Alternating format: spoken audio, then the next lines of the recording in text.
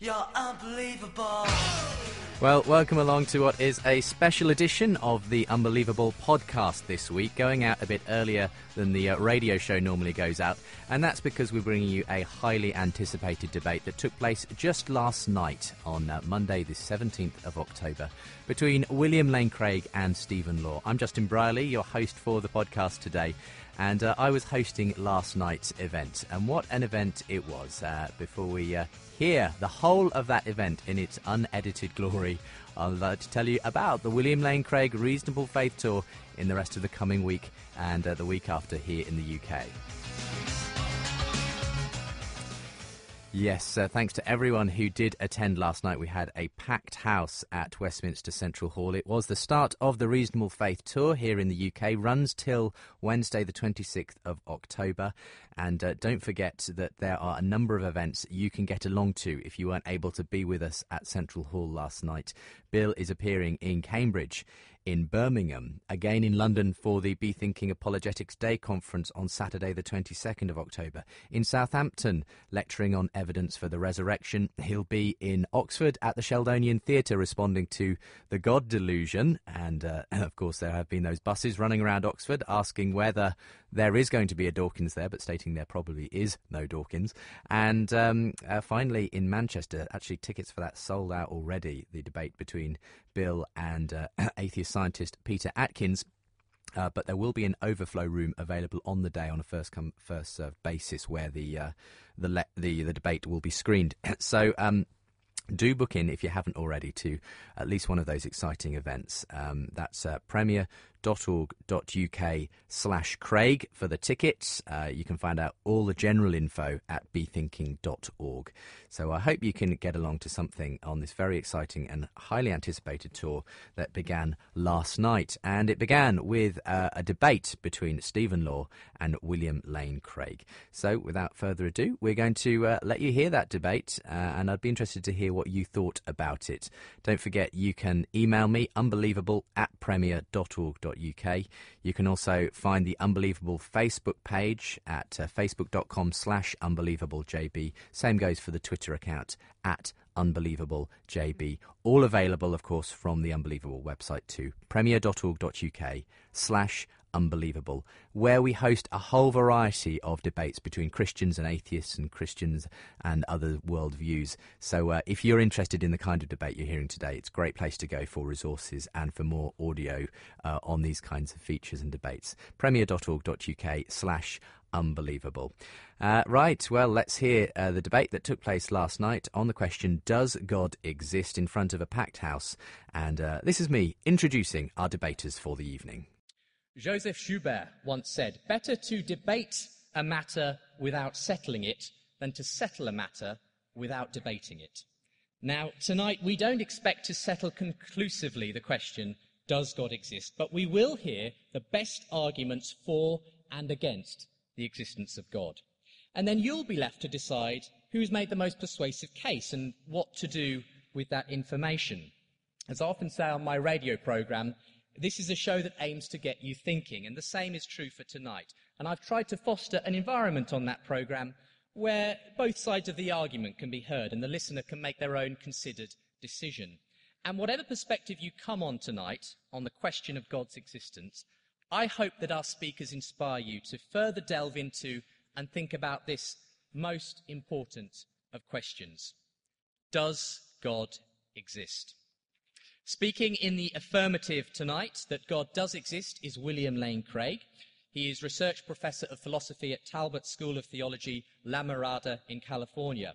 He's the author of over 30 books and over 100 peer-reviewed philosophical papers. He's well known for debating atheists all over the world in defense of the Christian faith. Speaking against the existence of God today is Stephen Law. Stephen Law is Senior Lecturer in Philosophy at Heathrop College, University of London, and Provost of the Centre for Inquiry UK. He also edits Think, which is the journal of the Royal Institute of Philosophy.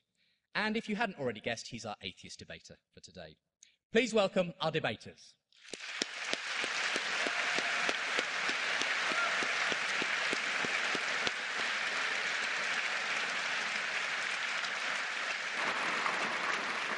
Now, a quick word about the format of tonight's debate. Each debater will give an opening speech setting out their case for and against the existence of God. That's going to be followed by 2 rounds of rebuttals against each other before each side sums up their own arguments. Then Bill and Stephen will join me for a 30-minute discussion down here in front of the podium in light of the debate. Now, we'd like to feed your questions into that time. Now, rather than taking questions from the floor, we've decided, in order to include as many questions as possible, that we're going to ask you to write down any questions you may have during the course of the debate. And I hope you may have got one of the paper slips for that purpose in your hands. Those will be collected during the second round of rebuttals, and I will remind you before that round begins. And they'll be passed on to me so that I can sort through them and introduce some of those into our discussion time. Anyone who bought a ticket on the door tonight, you will have filled out a registration form, should still have that with you. If you could hand that in with the question forms, that would be excellent. Whether or not you've filled in a question form, if you could hand in your registration form, that would be very useful. Obviously, I won't be able to read all the questions out, I'm afraid, but we hope this way more questions will be able to be included than would otherwise be possible. And so we begin tonight's debate. Does God exist? And speaking in the affirmative, please welcome to the podium William Lane Craig. Thank you.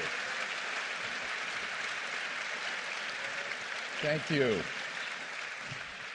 Thank you and good evening. Let me begin by thanking Premier Christian Radio for inviting me to participate in this event this evening. And I also want to express my appreciation to Stephen Law as well for his participation. During the years that Jan and I lived in England, during my doctoral studies at the University of Birmingham, we grew to have a warm affection for this country and for her people. And so it is a sincere joy and a privilege for me to be participating in an event like this. And I thank you for coming. Now, in tonight's debate, I'm going to defend 2 basic contentions. First, that there are good reasons to think that God exists. And secondly, there are not comparably good reasons to think that atheism is true. Now, I'll leave it up to Dr. Law to present his arguments for atheism before I respond to them. In this opening speech, I want to sketch briefly 3 lines of evidence in favor of God's existence. As a professional philosopher, I think that God makes sense of a wide range of the data of human experience, including philosophical, scientific, moral, and historical considerations. Number 1, then, the origin of the universe. Have you ever asked yourself where the universe came from? Did it have a beginning, or does it just go back and back forever? Typically, atheists have said that the universe is just eternal and uncaused. But there are good reasons, both philosophical and scientific, which call into question that assumption. Philosophically, the idea of an infinite past is very problematic. If the universe never had a beginning, that means that the number of past events in the history of the universe is infinite. But the real existence of an actually infinite number of things leads to metaphysical absurdities.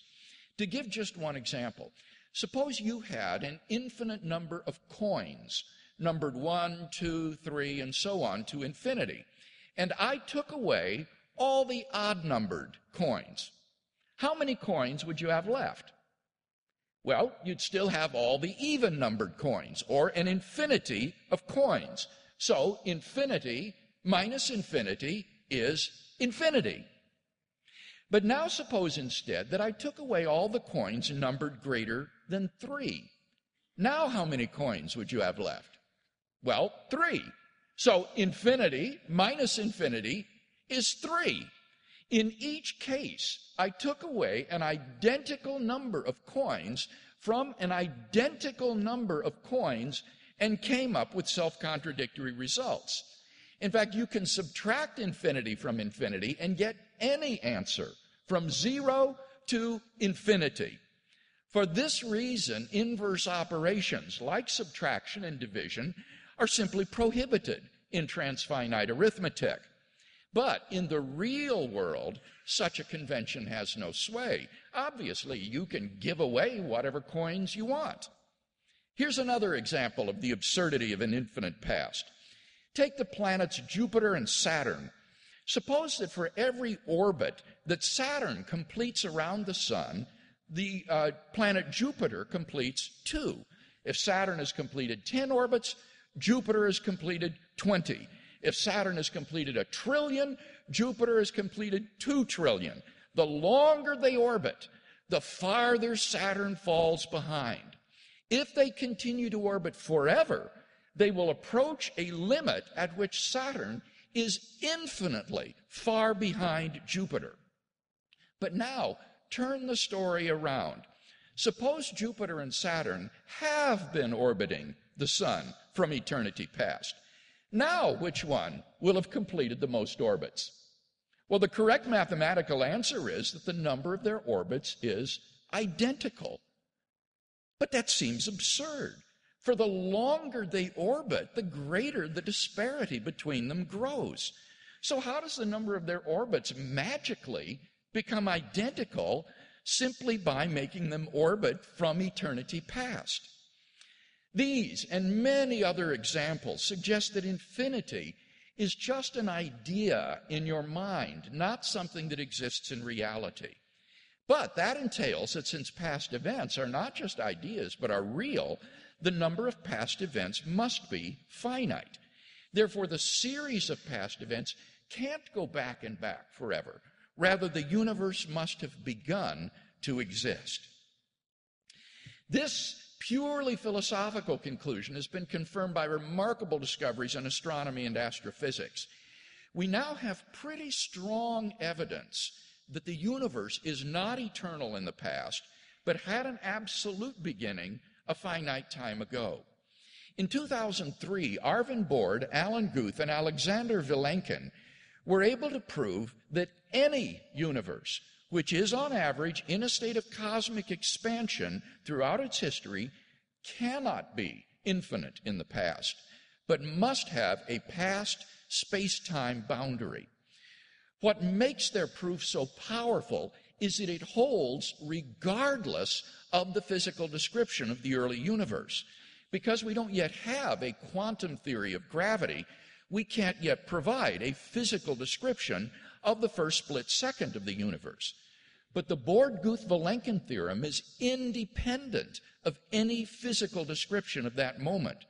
Their theorem implies that the quantum vacuum state of the early universe, which some scientific popularizers have misleadingly and inaccurately referred to as nothing, cannot be eternal in the past, but must have had an absolute beginning. Even if our universe is just a tiny part of a so-called multiverse composed of many universes, their theorem requires that the multiverse itself must have an absolute beginning.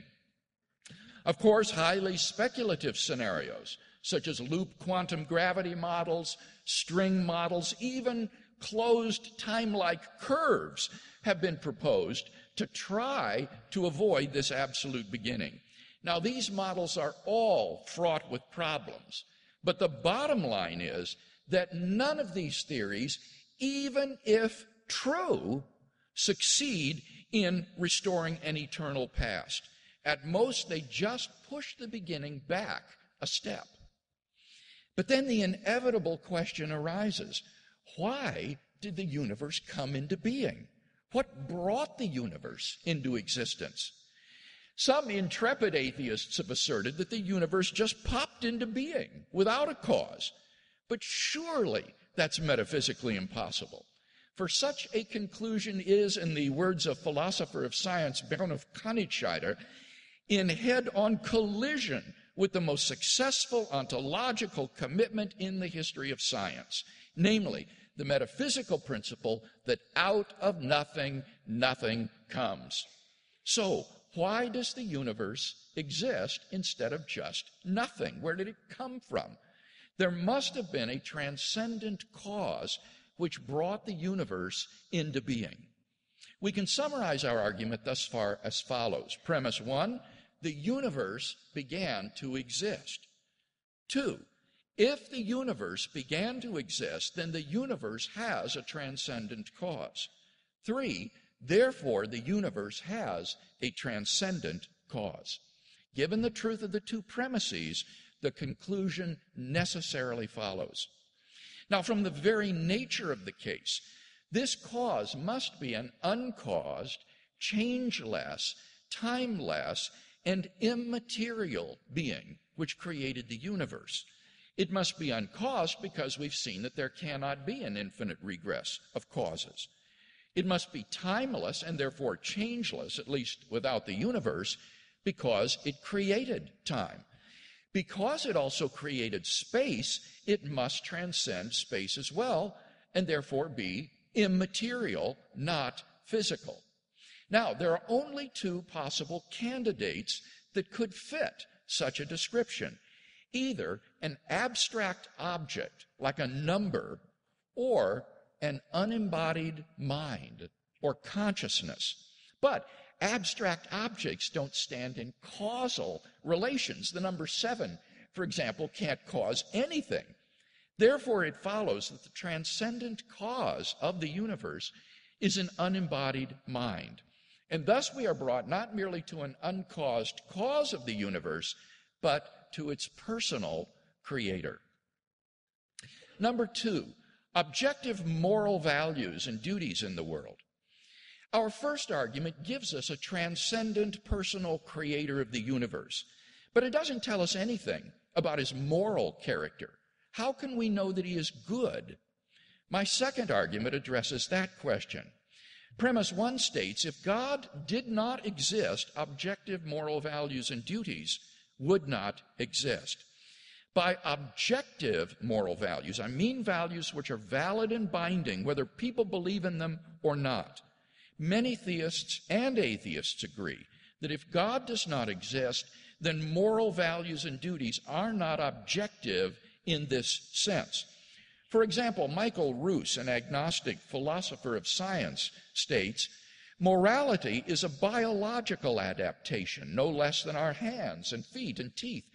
Considered as a rationally justifiable set of claims about an objective something, ethics is illusory. Morality is just an aid to survival and reproduction, and any deeper meaning is illusory, end quote. On a naturalistic view, moral values are just the byproduct of biological evolution and social conditioning, just as a troop of baboons exhibit cooperative and even self-sacrificial behavior because natural selection has determined it to be advantageous in the struggle for survival, so their primate cousins, Homo sapiens, have developed similar behavior for the same reason.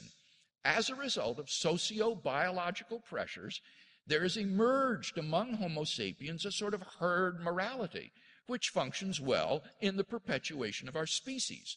But on the atheistic view, there doesn't seem to be anything about this morality that makes it objectively binding and true.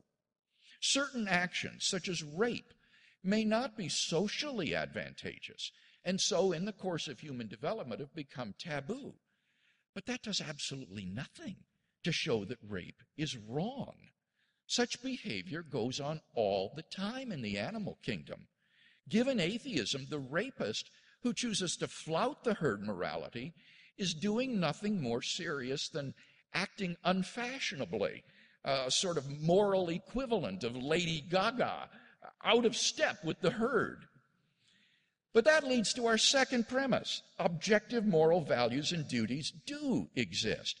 In moral experience, we apprehend a realm of moral values and duties that impose themselves upon us. As philosopher Louise Antony so nicely puts it, any argument for moral skepticism is going to depend upon premises which are less obvious than the reality of objective moral values themselves. I was gratified to see that in his published work, Dr. Law affirms the existence of objective moral values, such as tolerance and open-mindedness. He rejects relativism as, and I quote, politically correct twaddle of a rather noxious sort. Rightly so. Actions like rape, cruelty, racial hatred, and child abuse aren't just socially unacceptable behavior. They're truly evil. Michael Roos himself admits the man who says it is morally acceptable to rape little children is just as mistaken as the man who says 2 + 2 = 5. Some things, at least, are truly evil. But if that is the case, then it follows logically and inescapably that 3, therefore, God exists. Some people think that evil in the world provides overwhelming evidence against the existence of God. I think the exact opposite is true. Real evil in the world actually serves to prove the existence of God, since without God to ground objective moral values, good and evil as such would not exist. Number 3, the historical facts concerning Jesus of Nazareth. Our case so far gives us a generic monotheism affirmed by Jews, Christians, and Muslims alike. But do we know anything more about who this God is?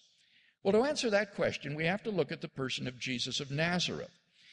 The historical person, Jesus of Nazareth, was by all accounts a remarkable individual. Although Dr. Law has recently defended the claim that Jesus of Nazareth never even existed, historians have reached something of a consensus that Jesus came on the scene with an unprecedented sense of divine authority, the authority to stand and speak in God's place. He claimed that in himself the kingdom of God had come, and as visible demonstrations of this fact, he carried out a ministry of miracle working and exorcisms. But the supreme confirmation of his claim was his resurrection from the dead. Now, most people would think that the resurrection of Jesus is something you just believe in by faith or not. But there are actually 3 facts recognized by the majority of New Testament historians today, which I believe are best explained by the resurrection of Jesus. Fact number 1, on the Sunday after his crucifixion, Jesus' tomb was found empty by a group of his women followers. Fact number 2, on separate occasions, different individuals and groups saw appearances of Jesus alive after his death. And number 3, the original disciples suddenly came to believe in the resurrection of Jesus despite having every predisposition to the contrary. N.T. Wright, an eminent New Testament scholar, concludes, that is why, as a historian, I cannot explain the rise of early Christianity unless Jesus rose again, leaving an empty tomb behind him. Attempts to explain away these 3 great facts, like the disciples stole the body or Jesus wasn't really dead, have been universally rejected by contemporary scholarship. The simple fact is that there just is no plausible, naturalistic explanation of these 3 facts. And therefore, it seems to me, the Christian is amply justified in believing that the best explanation of the evidence is that Jesus rose from the dead and was who he claimed to be. But that entails that the God revealed by Jesus of Nazareth exists. And thus we have a good inductive argument for the existence of God based on the resurrection of Jesus. In summary, then, I've presented tonight a cumulative case based on the origin of the universe, the existence of objective moral values and duties, and the resurrection of Jesus, for thinking that the God of Israel, the God revealed by Jesus of Nazareth, exists.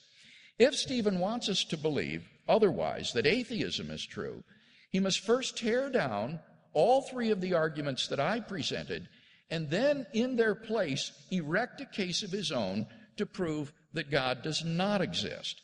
Unless and until he does that, I think that theism is the more plausible worldview.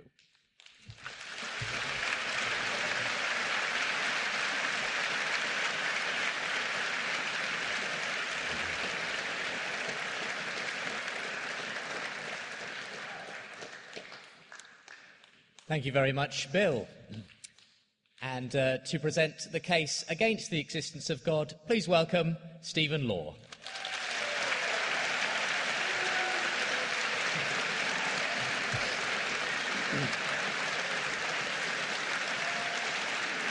Okay. My thanks to the organisers of this debate for the invitation to take part. I'm genuinely honoured to be sharing the stage with Professor Craig this evening. We're here to debate the question, does God exist? And we've just heard some arguments that are supposed to justify an affirmative answer. I'll address those arguments in the first rebuttal period. What I'm going to do in my opening speech is to sketch out an argument against the existence of God. There are many such arguments. I'm going to make things relatively easy for Professor Craig by sketching out just one. It's an argument with which I'm sure you're familiar. It's often called the evidential problem of evil. There's a great deal of bad stuff in the world. There are moral evils, the terrible moral deeds we do. There are also natural evils, such as natural diseases and disasters that cause humans and other creatures immense suffering. Let's start with animal suffering. I recently watched a documentary about Komodo dragons. They track for a week or so after poisoning their prey, and then finally, when their victim becomes too weak to defend itself, they disemboweled and ate it alive, this water buffalo, this poor water buffalo. The cameraman said that this had been his first ever wildlife assignment, and it would probably also have to be his last, because he just couldn't cope with the depths of suffering he had been forced to witness. Each day, millions of animals are similarly forced to tear each other limb from limb in order to survive. And this has been going on for hundreds of millions of years. This might, in many ways, be a beautiful world, but it's also a quite staggeringly cruel and horrific world for very many of its inhabitants.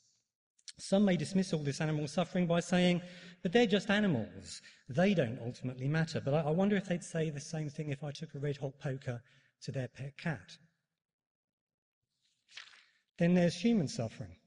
Take, for example, the psychological suffering a parent must go through who has to watch helpless as their young child dies slowly of starvation or an agonizing disease. The consensus among population experts is that over the sweep of human history, prehistory, hundreds of thousands of years, the parents of each generation have had to watch, on average, between a third and a half of their under 5 children die, usually from disease. Kenneth Hill, director of the Hopkins Population Centre at Johns Hopkins University, writes, and I quote, "Over the long haul of prehistory, the probability of dying by the age of 5 for females was probably no lower than 440 per 1,000 live births and was probably no higher than 600. That's to say, on average, around half of literally millions of generations of girls never made it beyond their 5th birthday.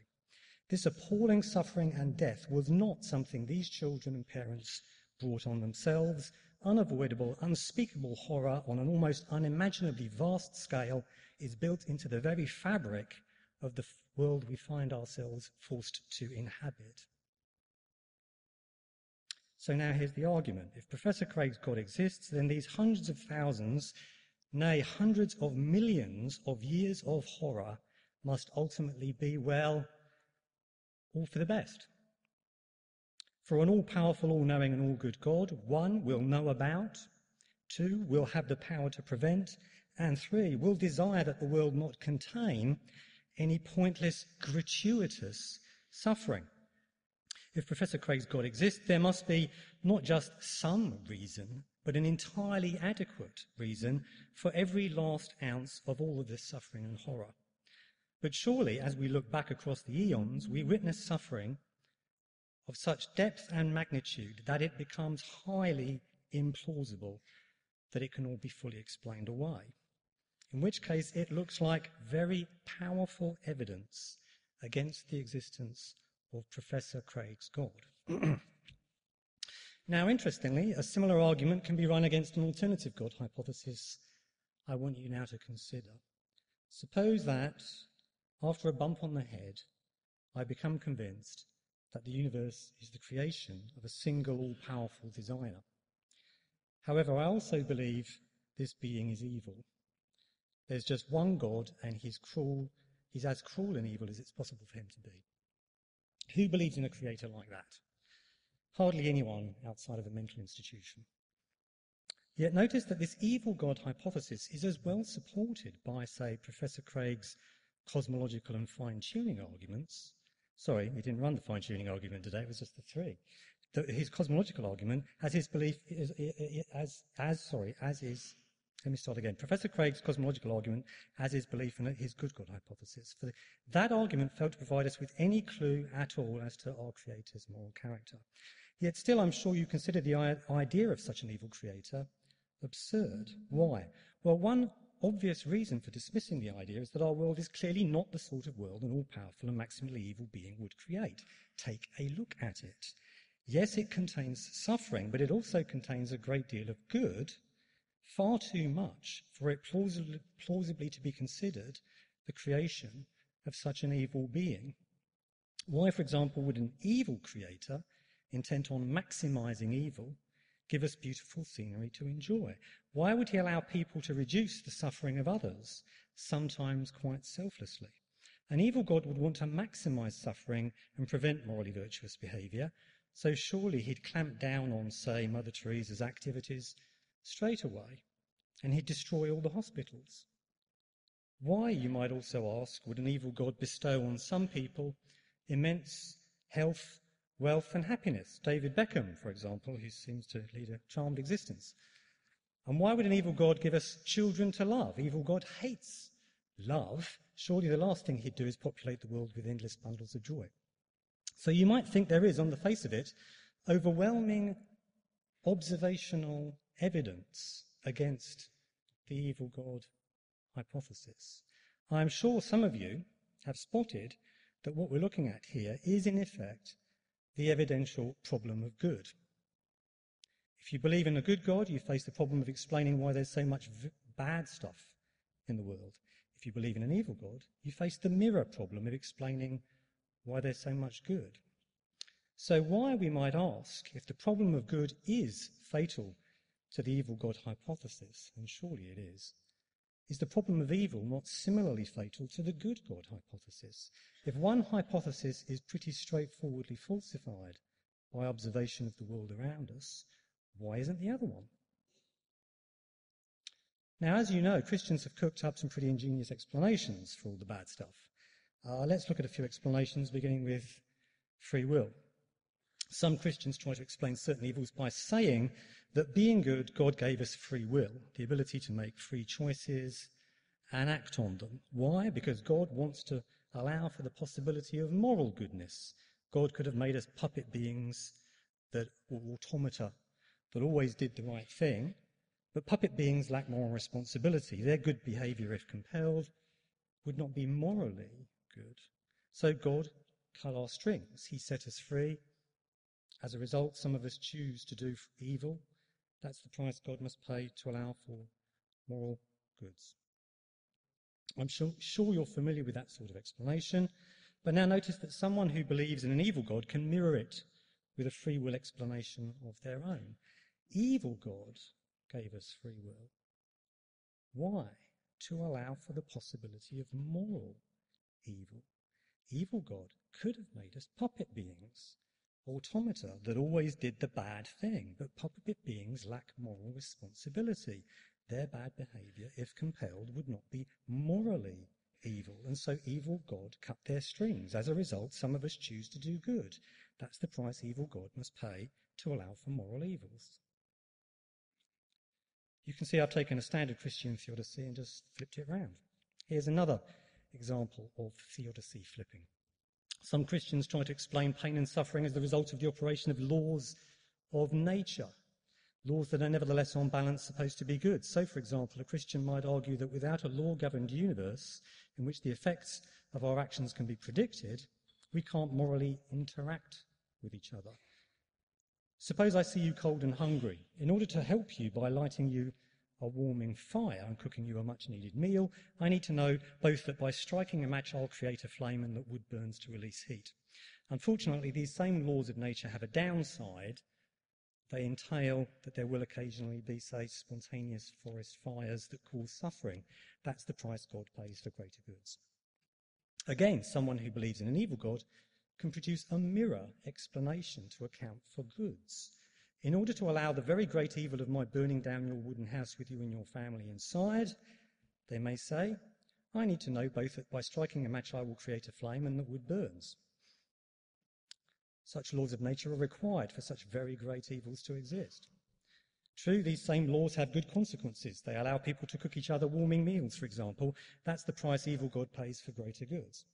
We can similarly flip around familiar Christian suggestion that the pain and suffering we endure is there to allow us to grow and develop morally and spiritually. Yes, evil God wants us to suffer, do evil and despair. To that end, he introduces various goods into the world. But then why, you may ask, would an evil God allow a few people, such as David Beckham, to lead a charmed life? Why? To make the rest of us feel worse, of course. To invoke feelings of jealousy and resentment in others, to motivate crime, riots perhaps. Why would an evil God pepper his creation with some beauty which we enjoy?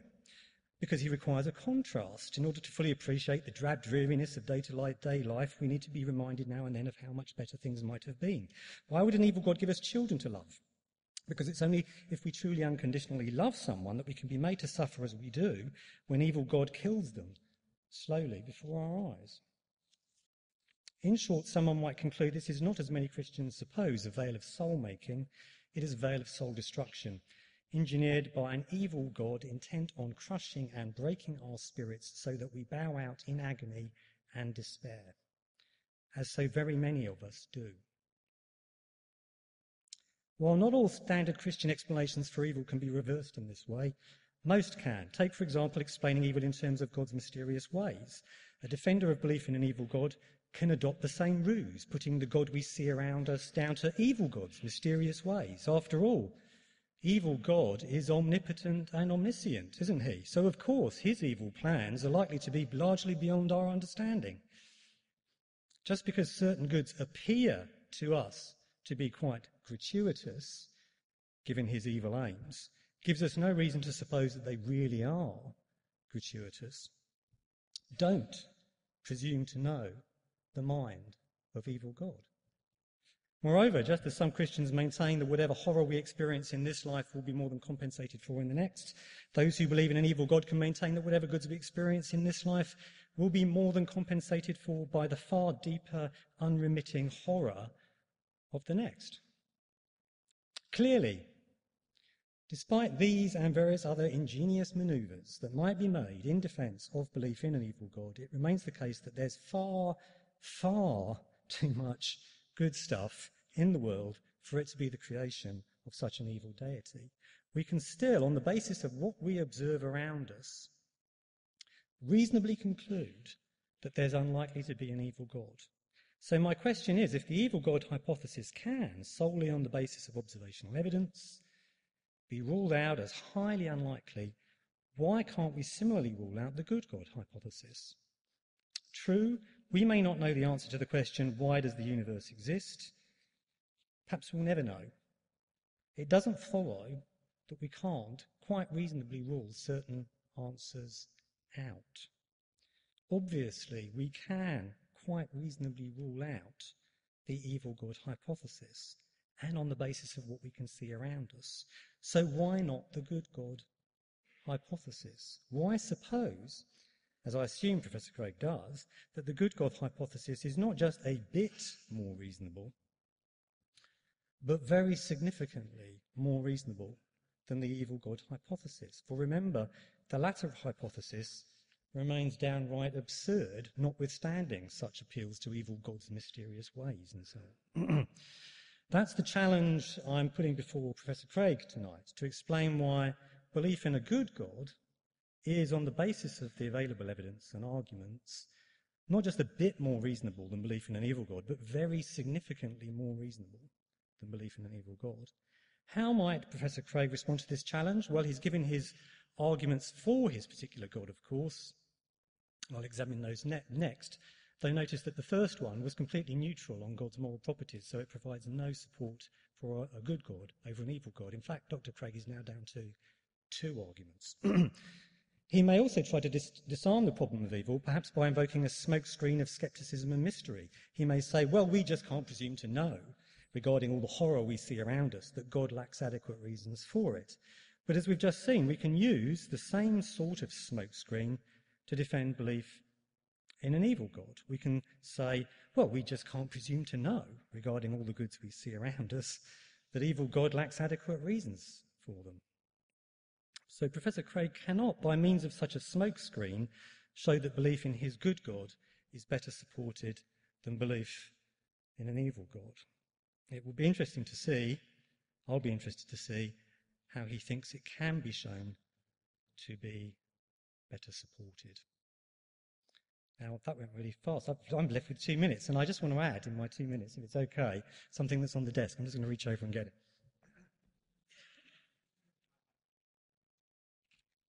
Because Professor Craig mentioned it, that, actually, you know what, I'm going to leave this till later. I'm just going to stop now, give Craig a bit of extra time, and I'll talk about it afterwards. Thank you very much for listening. Okay.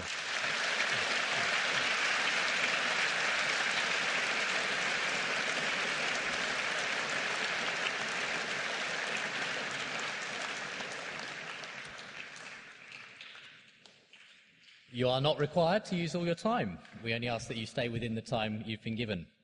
Well, you've heard the opening speeches. Now it's time for Professor William Lane Craig to make his first response.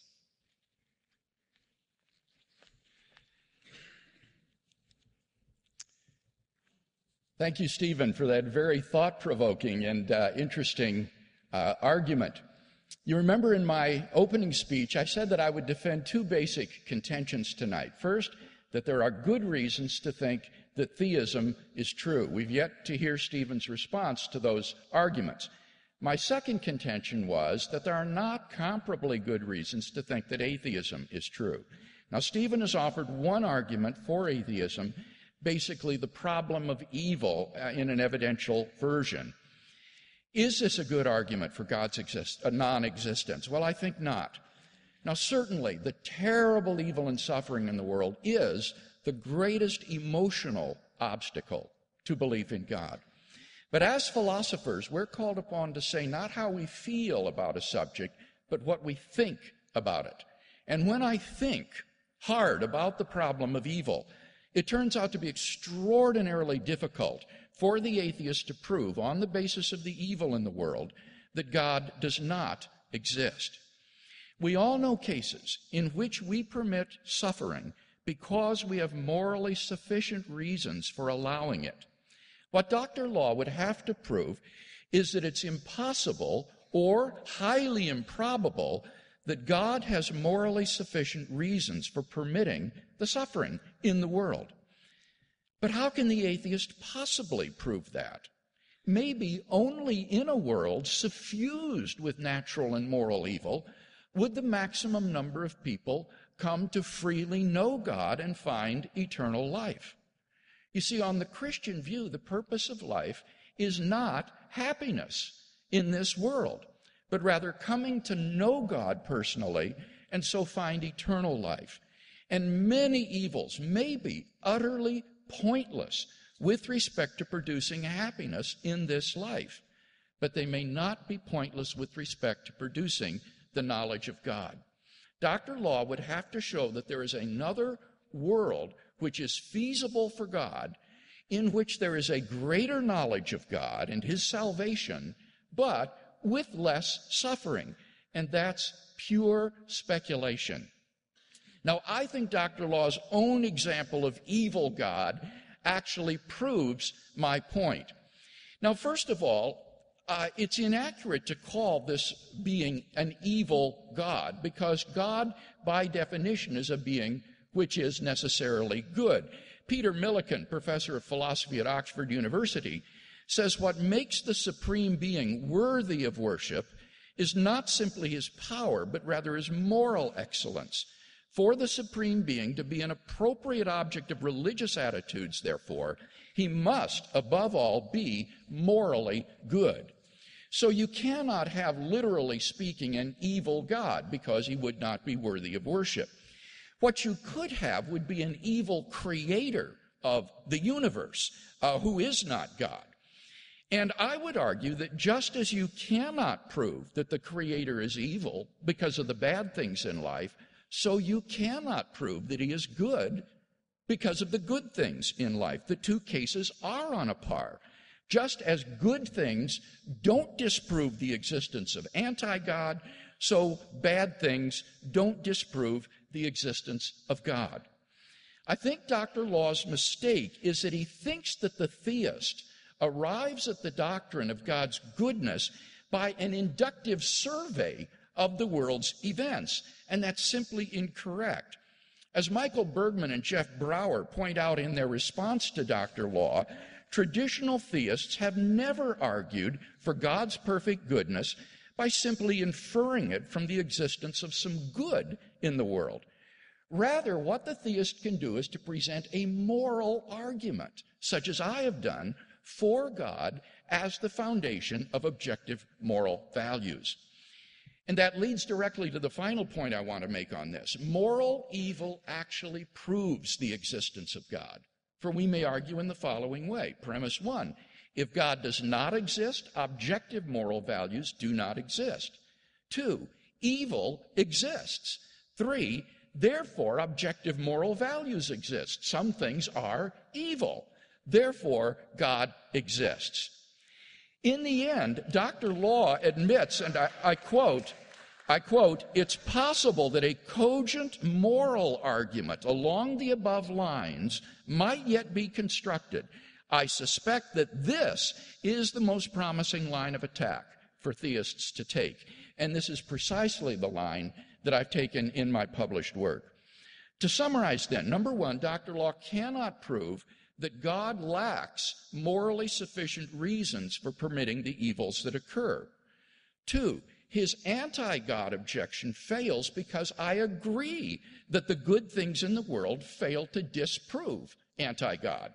And 3, evil in the world actually proves God's existence because apart from God, there is no foundation for objective moral values. Now, let me say one more thing about animal predation and suffering, since this featured largely in his argument. Number 1, animals are part of a broader ecosystem in which the human drama is played out. And such an ecosystem must be balanced if it's to be viable. It is no accident that every ecosystem involves predators of some sort. For example, I also recently saw a program on television about how the Canadian authorities are reintroducing wolves into the wild in Canada. Why? Because in the absence of these predators, the caribou herds were overpopulating because there was no one to pick off the diseased and the aged, and as a result, they were overgrazing and therefore dying of starvation. The predators actually enhanced the survivability and the health of the caribou herds on which they preyed. So that predators are an essential part of an ecosystem. In a world without predators, the insects would soon take over, since there would be nothing to eat them, and all the animals would soon die because all the vegetation would be consumed by insects. And once the insects have consumed all the vegetation, they would die off as well. So any viable ecosystem needs to have predation in it in order to succeed. Now, let me say one other thing, however, that is a result of recent scientific discoveries that shed remarkable light on the problem of animal suffering. In his book, Nature Read in Tooth and Claw, published by Oxford University Press, Michael Murray explains that there is really a threefold hierarchy of pain awareness.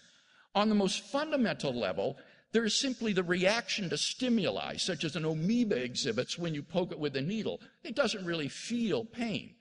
There's a second level of pain awareness, which sentient animals have, which is an experience of pain. And animals like horses, dogs, and cats would experience this second level pain awareness. But they do not experience a third level pain awareness, which is the awareness of second order pain. That is, the awareness that one is himself in pain. For that sort of pain awareness requires self-awareness. And this is centered in the prefrontal cortex of the brain, a section of the brain that is missing in all animals except for the higher primates and human beings. And therefore, even though animals are in pain, they aren't aware of it. They don't have this third order pain awareness. They are not aware of pain, and therefore they do not suffer as human beings do. Now, this is a tremendous comfort to those of us who are animal lovers like myself, or to pet owners. Even though your dog or your cat may be in pain, it really isn't aware of being in pain, and therefore it doesn't suffer as you would when you are in pain. The problem is that we are so often guilty of anthropopathism. That is to say, we treat animals as though they were human beings. We think of the deer in the forest like Bambi, having human consciousness and self-awareness. And this is simply fallacious. There's an actual name for this. It's called the hyperactive agency detection device, the tendency to regard animals as though they were agents. But once we understand the biology of animals, what we see is that God, in his mercy, has spared the animal world the experience of suffering, such as human beings exhibit. So I think that this goes a long way towards solving the problems that Dr. Law indicates. In any case, those 3 points remain. He cannot show that God lacks morally sufficient reasons for the suffering in the world. His anti-God objection fails because goodness in the world doesn't disprove anti-God.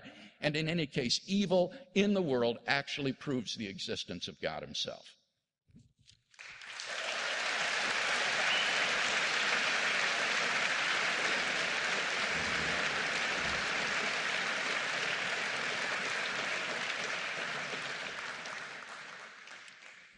Thank you very much. If I could just encourage anyone not to call out during the speeches, that would be very helpful. Thank you. And just a reminder that if you have a question, now is the time to write it down, as we'll be collecting those in after this round, as we invite Stephen Law for his first rebuttal.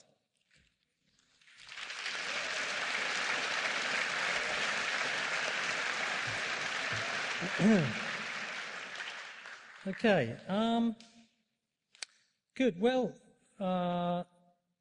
Professor Craig made some interesting points there. I'll respond to them as many as I can in the time available to me. First of all, Professor Craig seemed to be suggesting that I think Christians think God is good because, they draw that conclusion on the basis of what they see of the world around them.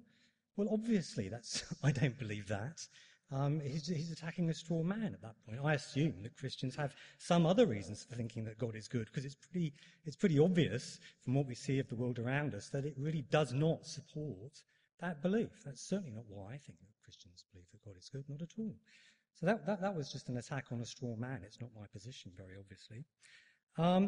Secondly, Professor Craig suggested, and indeed suggested in his opening speech, that the existence of evil proves God. It's a popular move. Not taken terribly seriously in philosophical circles, but more widely, you do find this on the internet. You find people saying this. They think, this is a good persuasive argument.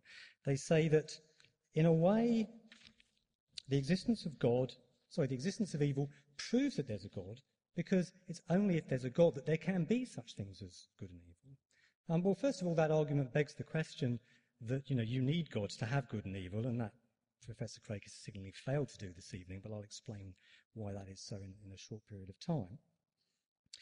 The more important point is this: you can run the evidential problem of evil without mentioning evil at all. You don't need the concept of evil. I, as an atheist, don't need to buy into the concept of good or evil. I could be a moral nihilist. All you need is the observation that there's just an enormous amount of suffering, far more than can be plausibly explained in terms of God's, mysterious ways or higher purpose. That's all I need to point to. Christians can buy into the concept of good and evil. I don't need to in order to run the objection. And in fact, that's this is widely recognized to be true. You can set up the problem of evil without even using the concept of evil. You don't have to buy into the concept of evil to run it. So that's just a red herring. Okay. It's not true that evil proves God. His other main arguments seem to be that, basically to concede that you can't be pretty confident that there's no evil God on the basis of the amount of good that we see around us. Well, yeah, clearly. We all know that's not true. I mean, we can see that there is an immense amount of good stuff in the world, and it's just implausible that, it can be squared in some way with the existence of an all-powerful and supremely malignant deity. Yes, there are all these ingenious explanations we can concoct and gerrymander, but the fact is, we can all see, we all know, and we will confidently dismiss, rightly so, the evil God hypothesis purely on the basis of what we can see of the universe around us. And if we can do that, then why can't we do it for the good God hypothesis? Professor Craig has not answered that question. That is the challenge I'm setting. In order to avoid the challenge, he's basically having to get incredibly skeptical. He's really having to play the mystery card at this point and say, we just can't know whether there's an evil God on the basis of looking at the world around us. Really? Paul, the other one would be, my response to that. And if we can show beyond reasonable doubt, I'm not using the word proof, I don't like it, beyond reasonable doubt that there is no evil God on the basis of empirical observation of the world around us, then why on earth can't we show that there's no good God on the basis of empirical observation of the world around us, the sheer quantity of bad stuff that there is? That's basically the challenge I'm putting forward, and it seems to me that Professor Craig is just having to play a highly implausible, sceptical card in order to try and get himself out of trouble at this point. And that's the best he can do at this point, is that we can't know. We couldn't possibly know that whether or not there's an evil God on the basis of observation of the world around us. I just don't buy it. Professor Craig has also run, I forgot at which point he did it now, but he has run an afterlife kind of explanation. He said that, the evils we experience in this world become easier to understand for a theist once we remember that we can, look forward to an eternity of bliss in heaven. There is a higher reason, there's a higher purpose. It's not all about life here on this planet.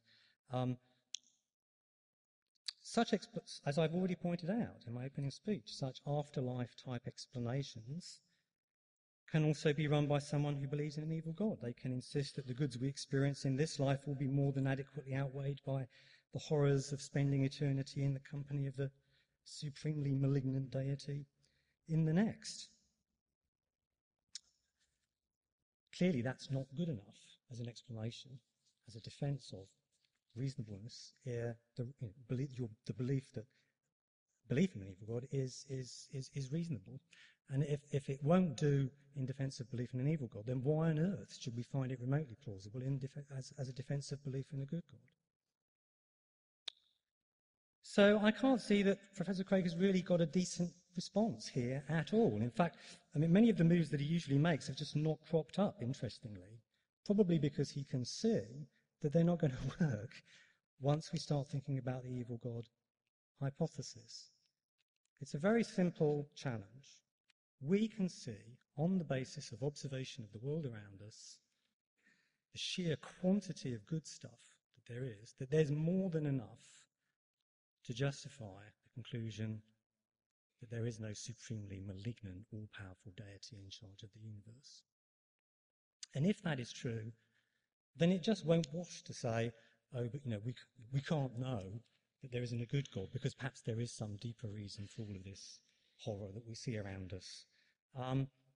It's clear that there is sufficient evidence, I think. And it seems to me, what I find most baffling, I think, is the extent to which people just can't see that, and the extraordinarily convoluted intellectual maneuvers that they have to go through in order to try and convince themselves that what they believe is not, given the available evidence, downright ridiculous. So I think I've dealt with most of Professor Craig's points. He also made some appeals to some explanations for animal suffering, which basically were variants of the appeal to laws of nature, which I've already pointed out. You can flip those kinds of theodicy. I'm not even going to attempt to do so now, but we could do that. So I think I've covered most of the points I wanted to make there. Let me just repeat. I think that Professor Craig's point is we're just not in a position to judge with any confidence that it's improbable that God lacks morally good reasons for creating or allowing all this suffering. He argues that our failure to discern God's reasons is not a good reason to suppose that God doesn't have them. Perhaps in some way we cannot fathom they contribute to our eternal salvation. But as I've pointed out, much the same reply can be made by someone who believes in an evil God. Evil God is also omnipotent and omniscient, so of course his reasons are also likely to be largely beyond our ken. Those God's goods that seem gratuitous with regard to the aims of an evil God may not be gratuitous at all, I might argue. Show a little of humility. Don't presume to know the mind of evil God. If this sort of sceptical smokescreen doesn't succeed in salvaging belief in an evil God, then I fail to see why it salvages belief in Craig's good God either.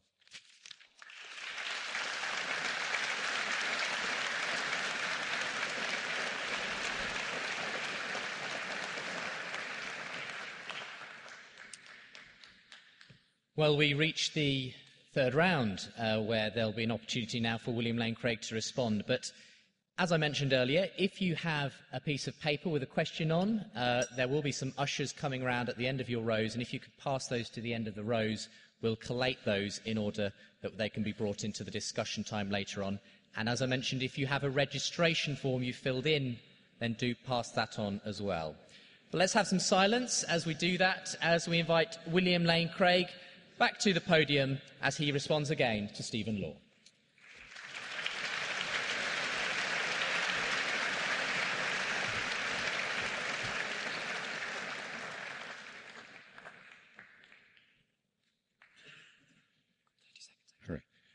So far as I could hear, Dr. Law has yet to respond to any of my three arguments under my first contention that there are good reasons to believe that God exists. First, he has not responded to my argument based on the origin of the universe. At best, he would have to say, well, we don't know if this being is good who has created the world. And I grant that. You can't know that from this argument. But it is a strange form of atheism, one not worth the name, that admits that there is a beginningless, uncaused, spaceless, timeless, immaterial, enormously powerful, personal creator of the universe. That, I don't think, deserves to be called atheism. So he's got to interact with this argument because the problem of evil doesn't refute it, because it doesn't say anything about the moral properties of this being. Secondly, what about the argument based upon the existence of objective moral values and duties? Here, frankly, I was stunned and disappointed to hear him retreat from his affirmation of objective moral values in his published work to now regarding this as being non-objective. And then you've got to deal with the problem that the objectivity of moral values is more obvious than any argument for moral skepticism.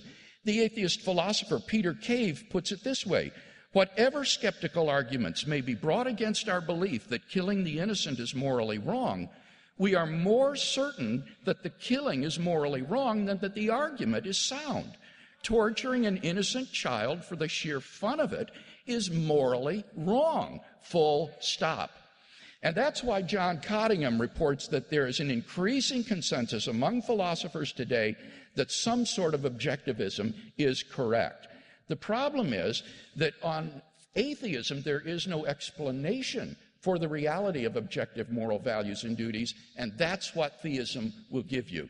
Thirdly, the argument concerning the resurrection of Jesus has not even been addressed in tonight's debate. So, are there comparably good arguments for atheism? Well, I made 4 points by way of response to his argument. First, he hasn't been able to show that it's improbable or impossible that God has morally sufficient reasons for the suffering in the world. And he really admits this. His only gambit is to say, well, yeah, that's true, I can't show that, but neither can you show that the evil creator wouldn't have sufficient reasons for allowing good things in the world. Well, that's the second point. And I agree that you cannot disprove anti-God by just looking inductively at the good things in the world. The world is morally ambiguous, and that's not how theists come to believe in the goodness of God. Stephen Wykestra, who is an expert in the problem of evil, puts it this way. He says any being, good or evil, big enough to make the heavens and the earth, gives a high conditional probability that we'd regularly be unable to discern that being's ultimate purposes for many events around us. So our actual inability to do so isn't strong evidence that those purposes or that being isn't there. Just as the inscrutable evil in the world doesn't give much evidence that there's no totally good creator, so the inscrutable good in the world doesn't give much evidence that there's no totally evil creator. You don't decide that question inductively. And this is Dr. Law's only defense of the problem of evil, because he admits he can't give any argument to show that God lacks morally sufficient reasons for permitting the suffering in the world. What about my third point, that evil actually proves the existence of God? Here he says, quite rightly, you don't need moral evil to run the argument from suffering. You can just talk about pain and suffering. Quite right. But then that means you have to retreat from the affirmation of objective moral values in the world. If you do affirm there are objective moral values in the world, then you're immediately confronted with the problem of the objectivity of evil and its explanation. In his book, Humanism, Dr. Law says, and I quote, "None of this is to deny that there is a puzzle about the objectivity of morality, about how it is possible for things to be morally right or wrong, independently of how we or even God might judge them to be." And he has no solution to this problem to offer. He is simply left without an answer to the problem of the objectivity of moral values and duties. So while it's true you can run a problem of suffering without referring to moral evil, to do so you're going to have to deny the reality and objectivity of moral values and duties, because once you admit them, then you've got the problem of the moral argument. Fourthly, I suggested that animal suffering in the world is not as serious a problem as he thinks, because animal predation is part of a viable ecosystem in which this drama is played out, and that in fact animals don't have this third-order pain awareness of knowing that they are in pain, and therefore they do not suffer as human beings do. And therefore this problem of evil, I think, though emotionally powerful, I grant it, is emotionally powerful. Philosophically, it is very difficult to run any kind of a successful argument against God based on the evil and suffering in the world. Let me make one last point on this question. The fact is that any event that occurs in history, no matter how trivial, sends a sort of ripple effect through history, so that God's morally sufficient reasons for permitting it might not emerge until centuries from now in another country. This was already understood in classical physics. James Clerk Maxwell wrote, "The rock, loosened by the frost and balanced on a singular point of the mountainside, the little spark that kindles the great forest, the little word that sets the world a-fighting, the little scruple which prevents a man from doing his will, the little spore which blots all the potatoes, the little gimule which makes us philosophers or idiots. Every existence above a certain rank has its singular points. The higher the rank, the more of them. At these points, influences whose physical magnitude is too small to be taken account of by a finite being may produce results of the greatest importance." The fact is that when we see an incident of evil or suffering enter our lives, we are simply not in a position to say with any kind of confidence that God lacks morally sufficient reasons for permitting that to occur. We're simply not in a position to make those kind of judgments competently. And therefore, it's simply impossible for the atheist to show that it's improbable or impossible that God has morally sufficient reasons for permitting the evil and suffering in the world, particularly when we keep in mind the Christian concept of God and the Christian purpose of suffering. It is not to produce happiness in this life. I grant it. It is rather to provide a context in which people may freely respond to God and his offer of eternal life and forgiveness and come to know him. And it may be that only in a world that is suffused with suffering of a natural and moral sort, that the maximum number of people would freely come to know God and his eternal life. Dr. Law would have to show that there is another feasible world available to God that has greater knowledge of God and his salvation than this world, but with less suffering. There's no way the atheist can do that.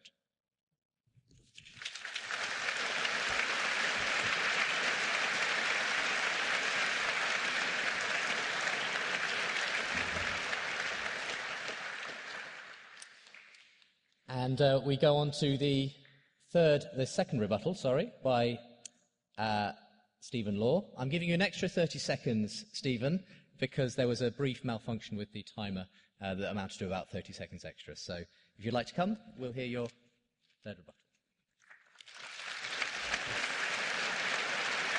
Okay. At this point, I want to actually look at the arguments that were given for the existence of God. There were actually only two that are relevant here in terms of being arguments for a good God, as opposed to, say, a morally neutral God or an evil God. Craig's moral argument is, if God does not exist, objective moral values do not exist. Objective moral values exist, therefore God exists.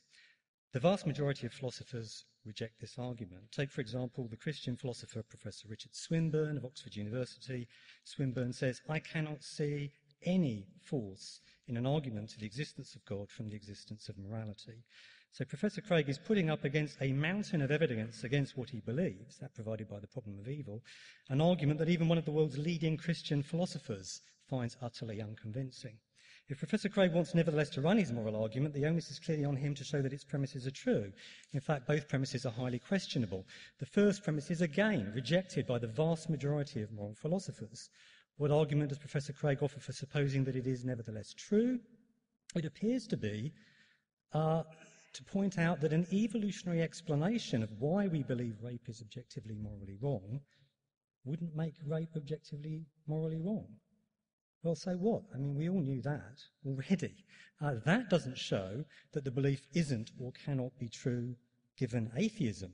Remember, the onus is on Professor Craig to show that no atheist-friendly account of the objective truth of moral claims can be given. The fact that evolution provides no such account very obviously does not entail no such account can be given. The onus is on Professor Craig to show that all such atheist-friendly accounts are wrong, even the ones we haven't thought of yet. And don't forget, as theists so regularly do, that they needn't even be naturalistic accounts. So far, Craig has shown one atheist-friendly account is wrong. As I say, we knew that already. What of the second premise of Craig's moral argument? Objective moral values exist. This is undoubtedly a belief that just seems obviously true to us. And indeed, I'll put it forward quite happily, but I'm willing to take it back later if I need to. Okay? The mere fact that it seems true doesn't guarantee that it's true. It seems like there are objective moral values. That isn't a belief we should abandon easily, but it's by no means irrefutable, right? After all, we have a powerful impression that the earth doesn't move. It really doesn't seem to move. But if we're given powerful evidence that it does move, and it's also explained why it nevertheless seems like it doesn't move, then the rational thing for us to believe is that our initially highly convincing impression was wrong. The moral is, even if Professor Craig could show that his first premise is true, he can't deal with the problem of evil by just digging in his heels and saying, but look, it really seems to us as if there are objective moral values, so there must be a God. When placed next to the problem of evil, Craig's argument does little to undermine the problem. Rather, it just combines with it to deliver the conclusion that there are no objective moral values. That conclusion would be further reinforced by an evolutionary explanation of why it would still seem to us that there are objective moral values, even if there aren't. Now, I don't doubt Professor Craig doesn't want to believe that there are no objective moral values. Hey, I don't want to believe it, but this isn't an exercise in wishful thinking. So even if its first premise were true, and Craig could show that, and he hasn't, his moral argument still hardly offers much of a riposte to the evidential problem of evil. Let's now turn to the resurrection argument. It turns on claims made in the New Testament that there was an empty tomb, that there were independent eyewitness reports of Jesus alive after the crucifixion, and so on. The claim is that the best explanation of these alleged facts is that Jesus was resurrected by God. You should always be suspicious of arguments to the best explanation in such contexts. Let me tell you a story from 1967. It's a UFO story. There were reports of a strange object appearing nightly over a nuclear power site in Wake County. The police investigated. A police officer confirmed it was about half the size of the moon, and it just hung there over the plant. The next night, the same thing happened. The deputy sheriff described a large lighted object. The county magistrate saw, and I quote, a rectangular object, looked like it was on fire. We figured it about the size of a football field. It was huge and very bright. There was, in addition, hard data, a curious radar blip reported by local air traffic control. Now, what's the best explanation of these reports? We have multiple attestation. We have trained eyewitnesses, police officers putting their reputations on the line by reporting a UFO. We have hard independent confirmation, that blip on the radar scope. Surely then it's highly unlikely these witnesses would say all hallucinating or lying or just saw a planet. Clearly, by far the best explanation, you might think, is that they really did see a large lighted object hovering close to the plant. But here's the thing. We know pretty much for sure that what was seen by those police officers was the planet Venus. Journalists arrived on the scene, were shown the object, and chased it in a car. They found they couldn't approach it. Finally, they looked at it through a long lens and saw it was the planet Venus. That radar blip was just a coincidence. What does this show? Every year there are countless amazing reports of religious miracles, alien abductions, ghosts, and so on. In most cases, it's not easy to come up with plausible, mundane explanations for them. Sorry, it is easy to come up with plausible, mundane explanations for them. But not all, right? Some remain deeply baffling. So should we believe in such things then? No, for as my UFO story illustrates, we all know that some hard-to-explain reports of miracles, flying saucers and so on are likely to crop up anyway, whether or not there's truth to these claims. That 1967 case could easily have been such a baffling case. So let's suppose that the biblical documents written a decade or more after the events they report, written exclusively by the devotees of a new religious movement, not even by first-hand witnesses, detailing events for which there's pretty much no independent confirmation, constitutes really, really good evidence that there was an empty tomb and that the disciples did report seeing the risen Christ. Is that, in turn, good evidence that Jesus was resurrected? Evidence supports the hypothesis to the extent the evidence is expected, given the hypothesis is true and unexpected otherwise. The absolutely crucial point to note is this: we have good reason to expect some baffling, very hard to explain in mundane terms, reports to crop up occasionally anyway, whether or not there are any miracles or gods or flying saucers. So the fact that an otherwise baffling, hard to explain case has shown up provides us with little, if any, evidence that a miracle has occurred. Stop there.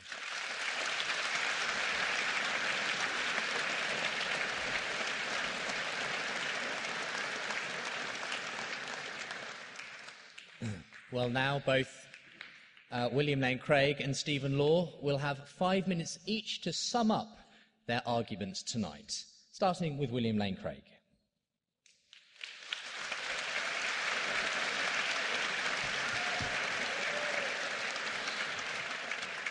Thank you. Well, I hope you've all enjoyed the debate tonight as much as I have. I've enjoyed the stimulating interaction with Stephen. I argued tonight that there are good reasons to think that God exists. My first argument, based on the origin of the universe, has gone unrefuted. Therefore, we can all agree tonight that there is an immaterial, uncaused, beginningless, spaceless, timeless, enormously powerful, personal creator of the universe who may or may not be good. That would be a very strange form of atheism. Secondly, I've argued that objective moral values and duties point to the existence of God. First, because if God did not exist, objective moral values and duties would not exist. And here, Dr. Law's only refutation was to appeal to authority. He said, well, Richard Swinburne doesn't agree with this argument. Well, granted, Richard Swinburne doesn't agree with the argument. But those who do agree with this premise include atheists like Nietzsche, Russell, Sartre, Mackey, and manifold others. So if you want to appeal to authority, I can give a long list of atheists who agree that if God does not exist, then objective moral values and duties do not exist. One of these would be Joel Marx, a philosopher who 2 months ago wrote a remarkable article called Confessions of an Ex-Moralist. He said, could I believe that the wrongness of a lie is any more intrinsic to an utterance than beauty was to a sunset, or wonderfulness to the universe? Doesn't it make far more sense to suppose that all these phenomena arise within my breast, that they are the responses of a particular sensibility to otherwise valueless events and entities? Someone else might respond completely differently from me, such that for him the lie was permissible, the sunset banal, and the universe nothing but atoms and the void. And so Marx came to realize that as an atheist, he had to give up his belief in the objectivity of moral values and duties. He said, I used to think animal agriculture was wrong. Now I will call a spade and declare simply that I very much dislike it and want it to stop. I am simply no longer in the business of trying to derive an ought from an is.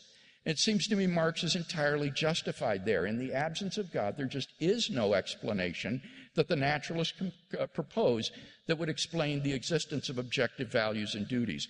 And this is critical. As Shelley Kagan, a Yale ethicist, has said, this need for explanation in moral theory cannot be overemphasized. One of the things we want our moral theory to help us understand is how there can even be a moral realm and what sort of objective status it has. And Dr. Law simply hasn't offered anything, whereas the theist can offer a transcendent ground in God, his nature, and his commands. So I think that theism offers us a better foundation for the objective moral values that we all hold dear. What about the resurrection of Jesus? Dr. Law rightly points out that there are many reports of paranormal phenomena, and these ought to make us very cautious in assessing miracle claims.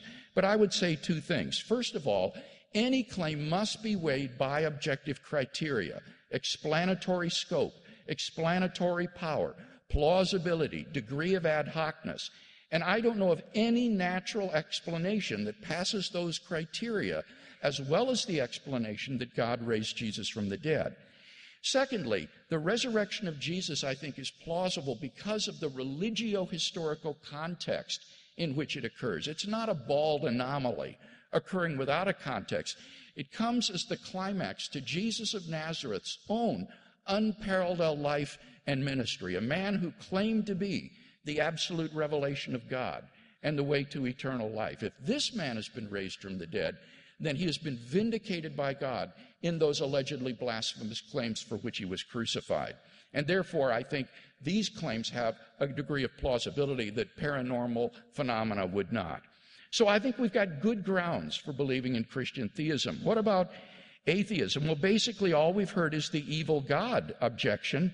But as I explained, you can't disprove the evil creator hypothesis just by appealing to goods in the world. And similarly, you cannot disprove the good creator hypothesis by appealing to evils in the world. Why? Because we're not in a position to judge with any confidence when some incident of suffering occurs that God has no morally sufficient reason for allowing it to occur. And therefore, I'm convinced that on balance, the weight of the evidence tips clearly in the side of Christian theism. And for that reason, I remain enthusiastically a Christian theist.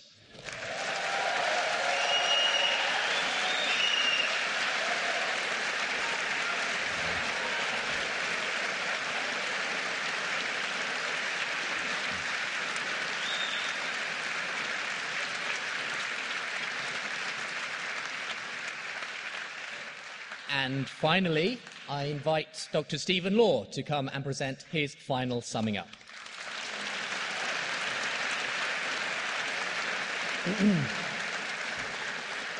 I started out by pointing out that as we look back across the hundreds of millions of years of sentient life on this planet, we find suffering on a stupendous scale. For example, we humans have, over many hundreds of thousands of generations,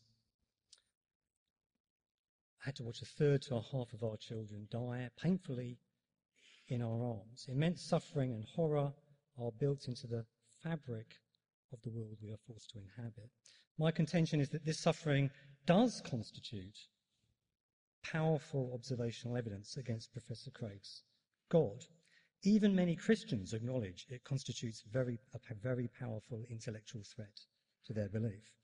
I've challenged Professor Craig to explain why, given this mountain of evidence, belief in his good God is supported by the evidence and arguments. In particular, why is belief in his good God better supported than belief in an evil God, which is clearly absurd, which clearly is undermined by observation of the world around us. Who believes in an evil God? Nobody. Why not? Take a look around you. Professor Craig has spectacularly failed to meet this challenge. He's tried to explain the mountain of suffering, of course. He appealed to the promise of an afterlife, but mostly he's just played the mystery card, played the skeptical card, insisting that God has his good reasons for unleashing hundreds of thousands of years of horror. It's just that we're not in a position to know what they are. Well, right, okay. I pointed out these explanations can be used just as effectively to deal with the evidence against the evil God hypothesis. So obviously they failed to show that belief in a good God is better supported than belief in an evil God. Those moves are neutral. So Professor Craig is now going to have to rely on his arguments for a good God if he's to balance things up at all, if he's to show that his belief is more reasonable than a belief in an evil God. But only two of his arguments are actually even relevant, so I ignored the first one. These are the arguments that he did offer for his good God were remarkably weak. He offered a moral argument, but such moral arguments, as I pointed out, are rejected by the vast majority of moral philosophers.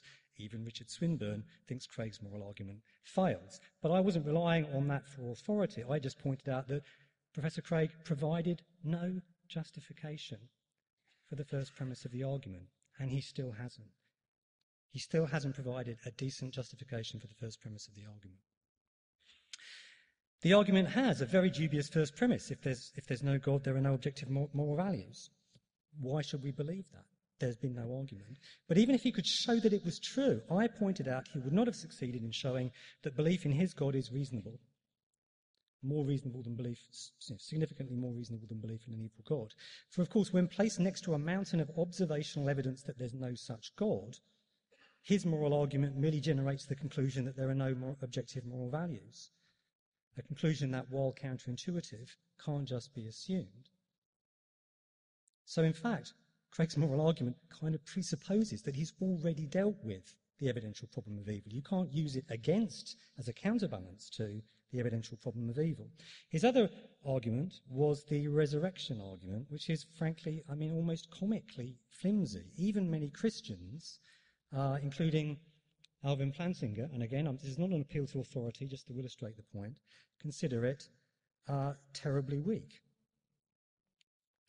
So let's not lose sight of the weight of argument and evidence on either side of this debate. There is a mountain of observational evidence against Craig's God. He has signally failed to explain that evidence away. He's just played the mystery card. He offered a couple of arguments for his particular God, but they turned out to be at best, weedy. Indeed, both have high-profile Christian critics. The moral argument relied on a premise for which we've seen no decent argument whatsoever.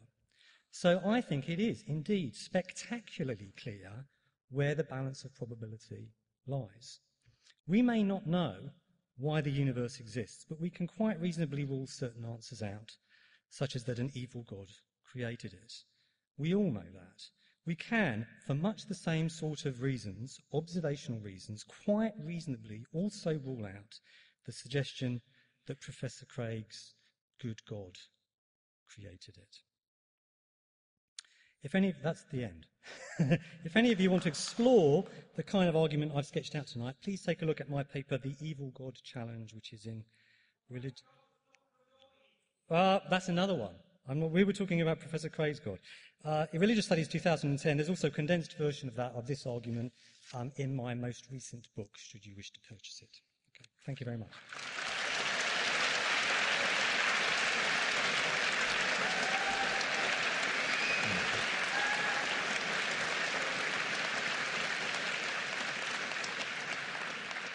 Well, thank you both Bill and Stephen. It's been a fascinating debate, I'm sure you'll agree. And we're going to move now into our discussion time. So if I could ask the helpers to come and move the chairs and table into the centre. I've selected what I hope is a good representative sample of the many, many questions that came in, and I did say we'd never be able to get to all of them, but I hope that you'll agree that we're going to have a good discussion together.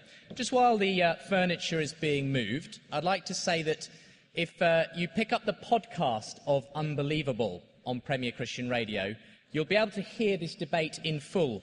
And there were a number of people who arrived a little late, and so you weren't able to hear all of the opening all of the opening premises.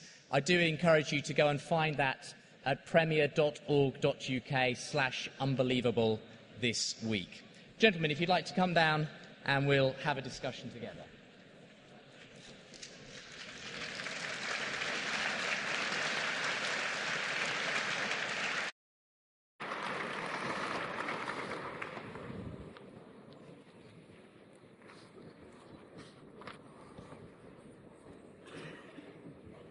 Right. Can we all hear me? Is that coming through pretty well?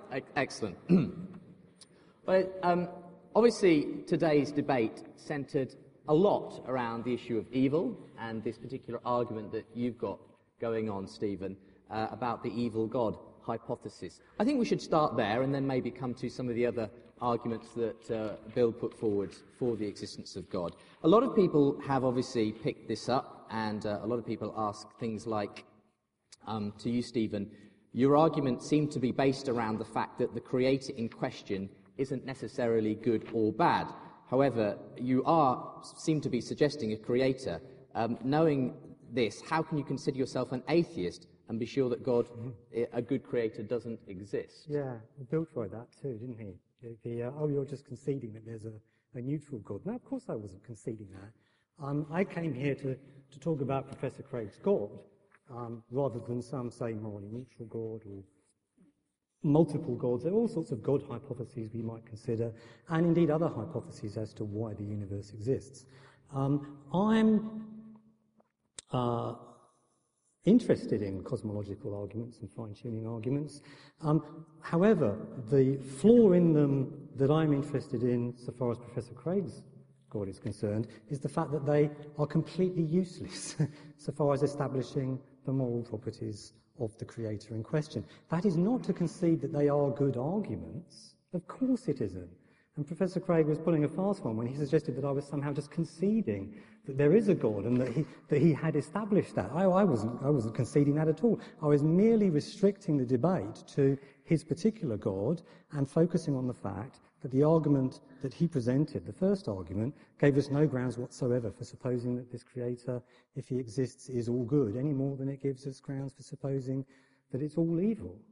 Bill, you want to respond? Well, I would say in response to that since we both agree that the cosmological argument, my first argument, doesn't even attempt to establish the moral properties of the creator, that means the problem of evil is irrelevant with respect to it. It doesn't offer any refutation of it. And that was what I meant when I said you tacitly concede that there is a creator of the universe in a debate context because you don't refute it. I mean, in a debate context, to refuse to address and engage with an argument is to tacitly admit it. Now, obviously, I don't think you personally believe that there's a creator of the universe, but I'm trying to goad you into responding to the argument. Why don't you believe that there is a creator? Of course, I can see exactly. Something strange happened there. I mean, the thing about this kind of argument is that I'm pretty sure it's a terrible argument, as are the vast majority of philosophers. But if you ask me, well, exactly what's wrong with it, give me the exact flaws so far as, an argument for the existence of a creator is concerned, I'm not sure. I change my mind from day to day about exactly where the real problems with it lie. But I'm absolutely confident that there are many significant problems, and we probably all know, we've all talked about them on many occasions previously. We came here today to talk about Professor Craig's God, right? A very specific kind of God, and I just bracketed the argument because it's irrelevant so far as establishing that there's a good God rather than, say, an evil God. It's just neutral on the moral properties, as you yourself have conceded. Yes, so I just put it to one side.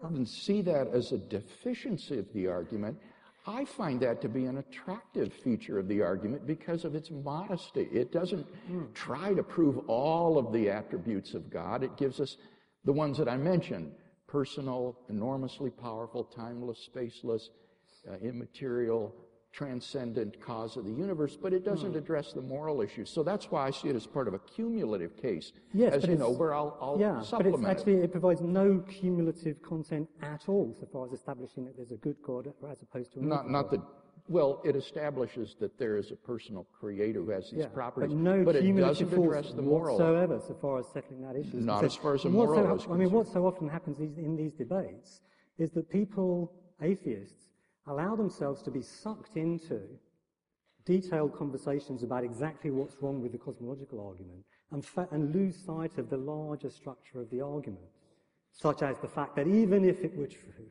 that there is some sort of creator, there is nevertheless abundant evidence that it's not an all-powerful, all-good God. And so in a way you can create, and I'm not accusing you of this, Bill, but it is possible to create a kind of smoke screen, immunizing smoke screen around your belief by conjuring up questions about exactly what's wrong with the cosmological argument, and then distract people's attention away from the elephant in the corner of the room, which is, even if you could show that there was some sort of creator, it ain't that one.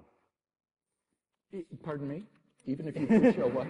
It's not your one. It's not that one. It's not the good God if there is a creator. In the same way that we can be absolute. It's part of a cumulative case. But it makes there's no cumulative case at all so far as showing that it's, say, good rather than evil. And the challenge that I set up was to explain... This question comes up. A lot of people asking a similar question. Why not, and this could apply to both you, argue that God is simply neutral? Does she or he have to be good or evil? So Stephen appears to be saying here, Bill, even if I granted you the cosmological argument, and we haven't heard his full objections to that yet, but even if I did, why assume it good rather than evil? That's my moral argument. Okay, see, I'm conscious of this, and so I offer a cumulative case where the first argument gives us a personal creator of the universe. Often I'll use a fine-tuning argument to give us a designer of the universe, a moral argument to give us some of his moral properties. And so you build a theologically rich concept of God through all of these various arguments. And this is the project of natural theology. This is the way it works. You build a cumulative case for the existence of God. But the problem is and to concede part of the case, I think, would be disingenuous for the atheist. He doesn't really believe there's a personal creator and designer of the universe. But then why not, if we've given a good argument? Okay, so Bill's argument then for the existence of a good God in particular, not just a creator God, is the moral argument that we apprehend these moral, objective moral values, and they can only exist in that way if there is, if you like, an objective moral lawgiver. So what's your response to that particular moral argument for the existence of a good God, Stephen? Well, just to recap, Bill's saying, well, I'm building a cumulative case for my God, but his first argument was just as good an argument for an evil God as it was for a good God, so it could make just as good a cumulative case for an evil God. Now we're faced with the question of supposing, well, why is it a good God rather than an evil God? Why suppose that belief in a good God is significantly more reasonable than an evil God, given that there is overwhelming observational evidence that, actually there's neither. Neither of these two beings exist. Both of them face overwhelming observational evidence. Now, the only arguments that Professor Craig has presented tonight, was the resurrection argument and the moral argument. And the moral argument was, if relied on a premise, the first premise of which you spectacularly failed, far worse than usual, spectacularly failed to produce a decent argument for it. And my point was that even if you had produced a decent argument for it, the argument would still actually be very poor when placed against the vast mountain of evidence that is the evidential problem of evil. Because even if you could show that the first premise was true, right, the evidential problem of evil combined with the first premise just delivers the conclusion that there are no objective moral values. And that may be highly unpalatable, but that doesn't mean that it's not true. I don't see that at all. What there is overwhelming evidence for, Stephen, is that there is evil in the world. That's what there's overwhelming evidence for, and we agree with that there is evil in the world. But my point is that objective evil, as opposed to objective good, doesn't plausibly exist on a naturalistic worldview because there is no explanation for objective moral duties or values in nature. Whatever is right, and moral obligations and prohibitions would be utterly mysterious in the absence of someone to issue such prohibitions or Stephen obligations. says you didn't support the first premise. Just outline the first premise of that The argument. first premise is that if God did not exist, then objective moral values would not exist. Remember what objective means. These are moral values and duties that are valid and binding independently of whether people believe in them or not. And I'm suggesting that on atheism, atheism is explanatorily deficient because there's no reason to think that human beings are the locus of objective moral values any different than guinea pigs or mosquitoes or some other natural form of life, nor is there any reason to think that these funny primates have moral obligations or prohibitions. And this is a premise with which, as I said, a good many atheists agree. A number of questioners did ask. Well, all of these arguments are controversial, Stephen. So, but Obviously, you have a track record of appealing to wheeling people out and saying this person believes it, and very often people who take atheists in support of premises that you favour. So you can hardly criticise me for doing exactly the same. No. What I tried to do is one up you on that. Is you quote Swinburne, I'll quote Nietzsche, Sartre, Russell, and Mackey. But the rationale is that atheism is explanatorily deficient with respect to a number of people do ask in the question assertion, of you, Stephen, do you believe in objective moral values? Do I believe in them? He ascertained that you do believe in them. Yeah. No, what I've said, obviously, is that I do think that there are objective moral values. And you were quite right to pick me on that. I've never said, by the way, that I've never argued that Jesus doesn't exist. No, I said you defended the claim. I was careful about that. Jesus doesn't exist. I said you defended the claim that something to the effect that Jesus of Nazareth didn't exist. No. In your argument, in your article in Faith and Philosophy, you give that 7-point argument. That's not my view. My view is the argument that I gave in that piece in Faith and Philosophy journal was that it looks like there's a good philosophical case for remaining neutral. We just can't be sure one way or the other, and that's not at all the same thing as defending the view that Jesus wasn't a historical individual. So, all right. So agnosticism about the So I was reality defending more of an Jesus. agnostic All right. position. I'd like to come back to the issue of the historical Jesus in a little moment, but I just wanted to pick you out on this. Duncan asks, why does Stephen Law believe in objective morality? Why? So, yes. Bill obviously feels that you can't believe in that on a naturalistic framework. There's no, thing in which that resides. Yeah. What makes you believe that there are objective? Well, the most obvious values? thing to say is it just seems like there are, isn't it? That's a very obvious thing to say. It seems like there are. But that may turn out not to be the case, as I pointed out. How things seem ain't necessarily how they are. I was very careful to say we shouldn't abandon, that belief lightly. Of course we shouldn't. No. It's a desperately important belief to us. It might even turn out that we just can't give it up. We may be kind of physiologically perhaps disposed to hold this belief in such a way that we just can't get rid of it. We can't shake it. But that's not, of course, obviously that wouldn't justify it, and that wouldn't show that it's true. And it might be that a really good argument could be constructed for saying that actually the belief is not true. Now, as a matter of fact, I'm going with appearance.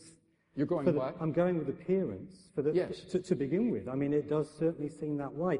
If I'm given a really good argument for why actually I'm mistaken, then maybe I'll have to abandon it, and that would be tough for me. But somebody's going to have to give me that really good argument, right? And we didn't get it tonight. It would be rather like our belief in the reality of a world of physical objects around us. It appears to us that we are surrounded by physical objects. Now, we could be inhabiting a virtual reality, a body lying in the matrix, thinking that we're here in Central Hall listening to this debate, when in fact we're not. But as Stephen, I think, has said, in the absence of some very good argument to deny the veridicality of our sensory perceptions, we're justified in believing that there are objectively existing physical objects. And it's similar with moral values. What I want you guys to get to the bottom of here, though, is if you both agree on this, Yes. It seems, why do you, Bill, hold that that means God does exist, and why do you believe that that doesn't follow at all, Stephen? Well, Perhaps as I've start with already Bill. said, I think it has to do with explanation. I don't see on atheism any explanatory basis for thinking that there would be objective duties, obligations, and prohibitions laid on me if there isn't any body to issue such prohibitions and obligations. Or I don't see why we would be bearers of intrinsic moral value any more than other primates. The only difference between us and them is a slightly more complicated nervous system. So, Bill, what's your problem with Bill's argument there, that you don't have any basis on which to found these objective moral values without a transcendent God? Saying there is no basis is just an assertion. And what we need is an argument. And in order for Bill to run his argument, he needs to show that the premise is true or very probably true. The first premise, that if there's no God, then there are no objective moral values. And it's just not good enough to say rubbish an evolutionary account, which we all know is rubbish to begin with. He has to show, the onus is on you, Bill, to show that there is no atheist-friendly account of objective moral values that can be constructed. You need to rule them all out, including even the ones that I haven't even thought of yet, that we have yet to think of. There are so many possibilities here, and they extend beyond even the naturalistic. Remember, atheists don't even have to sign up to naturalism. In fact, personally, I don't even sign up to naturalism as an atheist. So there are just so many possibilities here, so many answers that might be constructed, and just rubbishing one evolutionary account, which no one really believes anyway, that the theory of evolution could provide an objective basis, it just makes no progress whatsoever insofar as establishing that first premise is true. And saying, well, I just can't see how it could be so, it ain't much of an argument. Well, I think it is a good argument when you can try to show that a view is explanatorily deficient, and then it's up to the proponent of that position to offer some sort of explanation.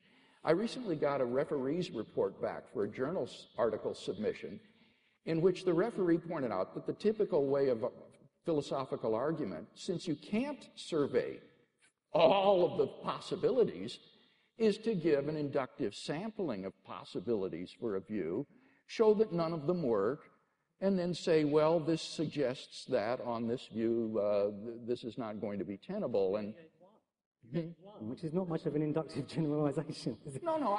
Any sort of view that lacks a personal moral lawgiver, it seems to me, isn't going to have.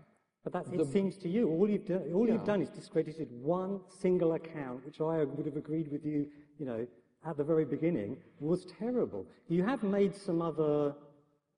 You've hinted at some other suggestions, why are we different to animals? The single account, though, is atheism. I mean, I'm quite happy to say that there could be a plurality of theistic moral theories, but the one that I think is explanatorily deficient is an atheistic account, because I just don't see any basis for duties. We are going to have to move on to another subject. Okay, but in terms of pointing out that, for example, animals don't have moral obligations. So you might say, so why do we then? Because we're just animals then on the atheist point of view. Well, no, we're obviously very, very different to other animals. We have hopes and desires and fears. We can appreciate music. There are all sorts of differences between us and other animals, including that we are rational and we understand that we do have moral obligations, which, of course, animals don't. Now, that would explain why it is that animals don't have moral obligations. Professor Craig may say, but that's not sufficient to show why we do have them.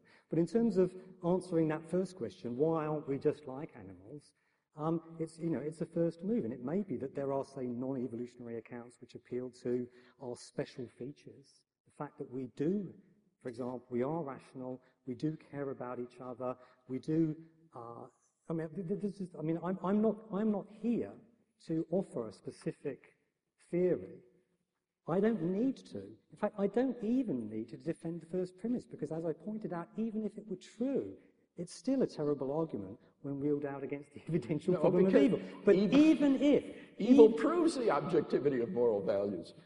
But we've already dealt with that, Bill. I mean, We do agree I on don't need to appeal to evil, to the concept of evil. That's right, as you I agree. proceeded. Like, so I can run the evidential problem of evil without using the term evil. Right. Yeah. Let's move to something else.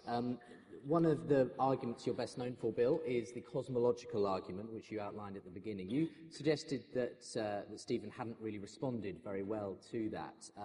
Adam asks you, though, Bill, why is that was an understatement.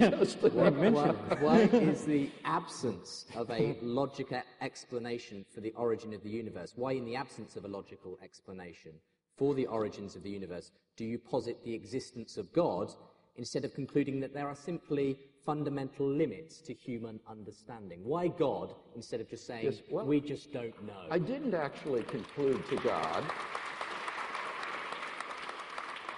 Careful now. I didn't actually conclude to the existence of God. What I concluded is that the argument shows that there's an uncaused, beginningless, timeless, spaceless, immaterial, enormously powerful, personal creator of the universe. And I gave arguments for all of those.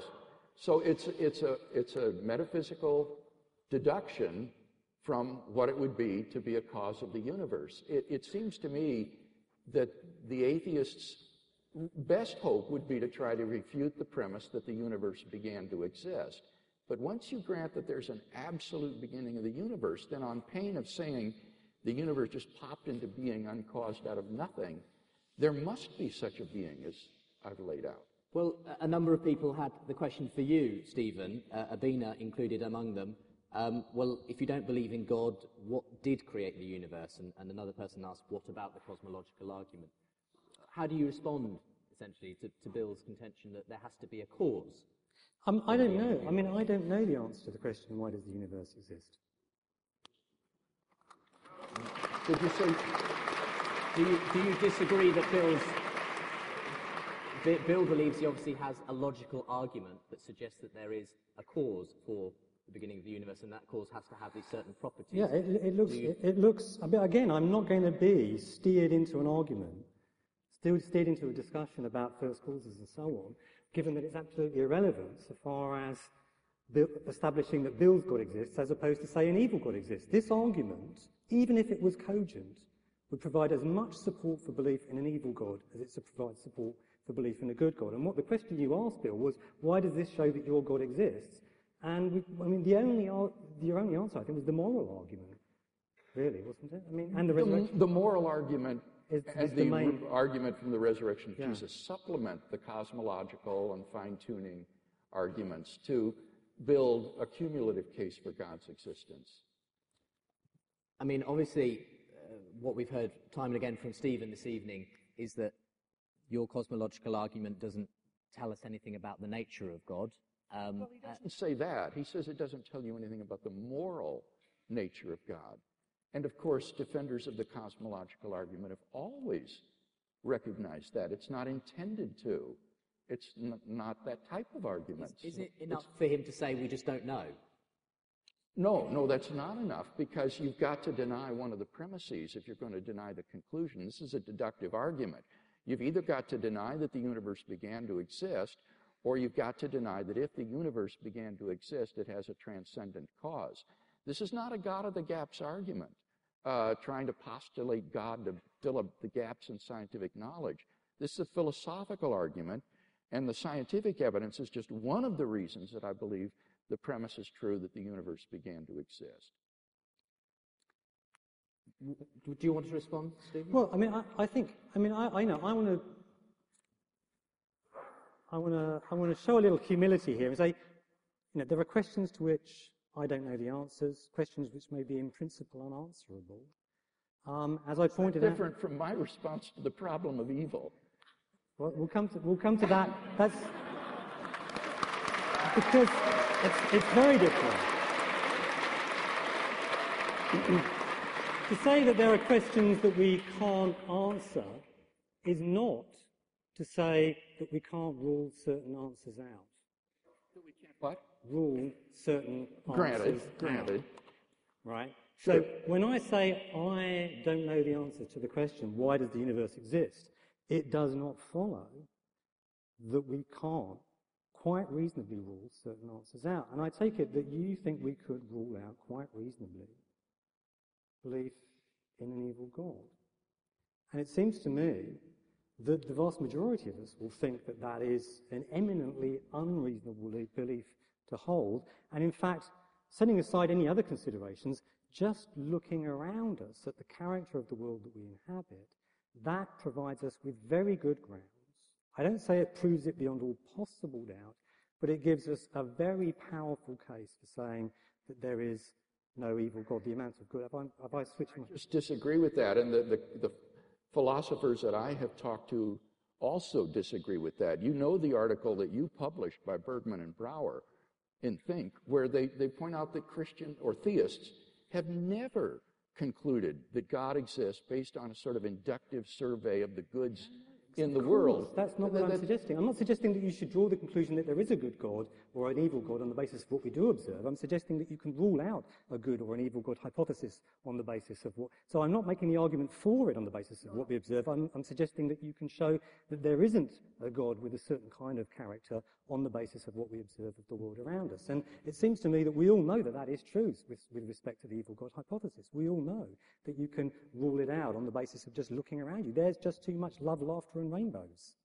for this to be. And to say that's an emotional argument, Stephen. That's just no an assertion. rigorous... To say it's a purely emotional argument, you have to show me what's wrong with the argument, Well, I did. not just dismiss it as emotion. Remember the point that I made from Stephen Weikstra, an omnipotent being, an omniscient being who's able to control the universe, will have ends and purposes for which we would not be in a position to make any sort of probability judgment that this is a gratuitous good or that this is a gratuitous evil. So I think you yourself refute why an inductive approach to this problem won't work. No, if the point is that exactly the same is true of belief in an evil God. You can say exactly the same. You can play the same skeptical card to defend belief in an evil God. And we all know that won't wash.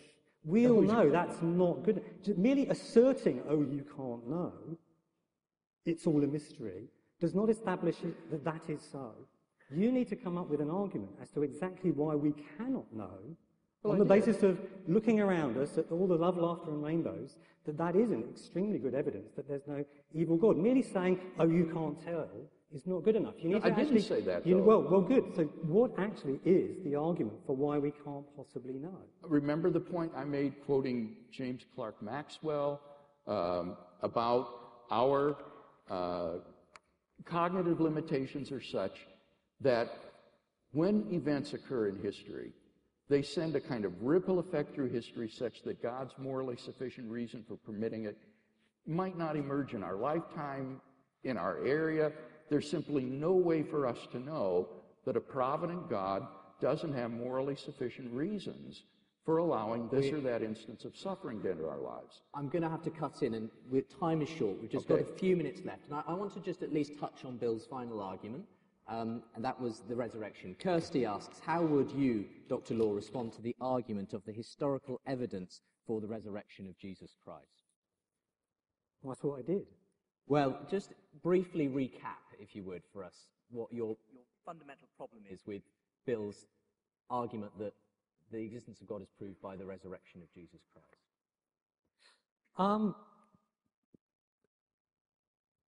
My fundamental problem really is that I pointed out that people report all sorts of things, and they're particularly prone to reporting miracles and ghosts and goblins and alien abductions and so on.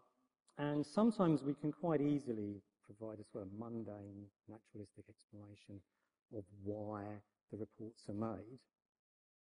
But other times we can't. We really, really struggle. And that 1967 case involving those police officers who saw an object over the nuclear power plant over several nights with a hard evidence, that radar blip, right, describing it the size of a football field over the nuclear power plant, that could so easily have gone down in the annals of ufology as one of the great cases Explain that, the ufologists would have said. What's the best available explanation for all of these different reports and that hard evidence, the scope? If somebody had suggested, well, maybe they just saw the planet Venus, there would have been uproar. People would have said, pull the other. I mean, how could that possibly just be the planet Venus? These were police officers. These were trained eyewitnesses. They saw it night after night. There was the hard evidence, the scope. This would have been extraordinarily embarrassing for them. Imagine the risk they took by even reporting it if it then turns out that they were just talking about the planet Venus. So it's easy to run a best explanation argument in that context that looks quite plausible, but actually, taking a step back, we know that there are going to be many such cases historically, well, a handful of them anyway, that are very, very hard to explain in mundane terms. Is that evidence that, we are visited by flying saucers or whatever? No, because we know that those kind of cases are going to crop up. I'll just ask anyway. And if the evidence is expected anyway, right, then it's whether or not the hypothesis is true, then the evidence does not support the hypothesis. Just ask for one brief response to that, Bill, and we will have Well, just one very brief response is that one of the remarkable things about the resurrection of Jesus is that it wasn't expected. This is so un-Jewish, so uncharacteristic of the Judaism that the disciples followed and the concept of the Messiah that they embraced as Jews. In that sense, it's not like people who crave miracle reports, healings, and other paranormal phenomena.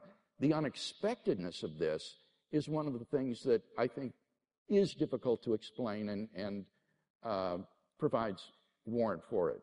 We are going to have to, I'm afraid, draw things to a close there. Would you join me in giving a round of applause to both our guests today?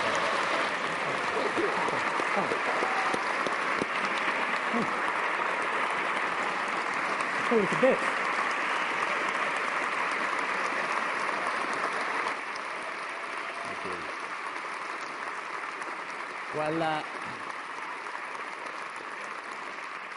Well, I just want to thank you for coming out tonight again. Thank you for joining us today. As I say, this debate available through the programme Unbelievable. And don't forget that you can enjoy many other events from Premier, and you can find out more information on the tables as you leave. And I do hope you've enjoyed tonight. Again, a round of applause for our guests.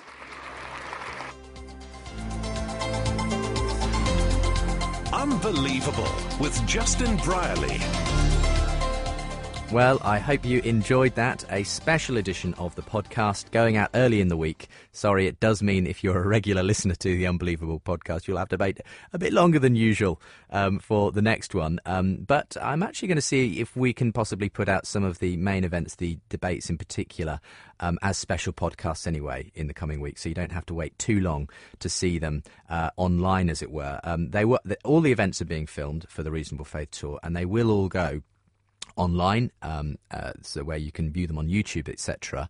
Although the DVD is being made of the Be Thinking conference on October the 22nd. That is going to be released as a DVD in the future, so watch out for that.